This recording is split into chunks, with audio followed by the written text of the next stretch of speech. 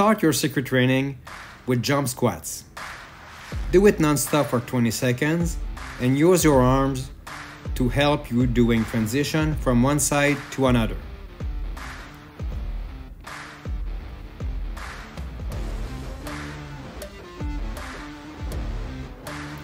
Between exercises, take 20-second rest.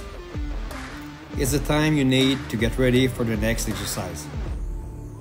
Number 2, do as many dips as possible for 20 seconds also. Control the speed and technique and bend your elbow to a 90 degrees angle max.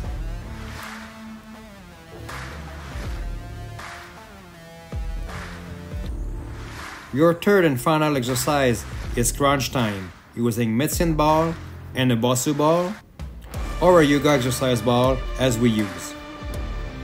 Do as many crunches as possible for 20 seconds again.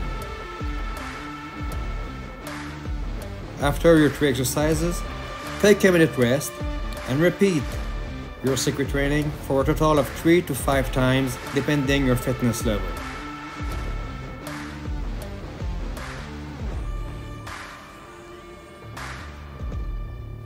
See you next time.